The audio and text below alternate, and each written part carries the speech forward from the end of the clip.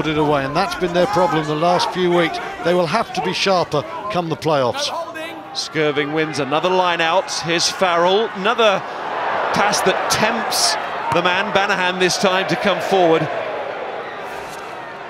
And Richard Horton now on the field is the man to kick the ball out.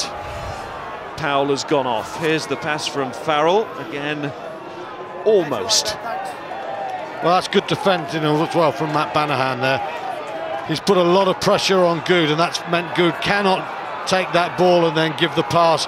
And the speedster Horton can't do anything with it there. It's good decision making from Bath.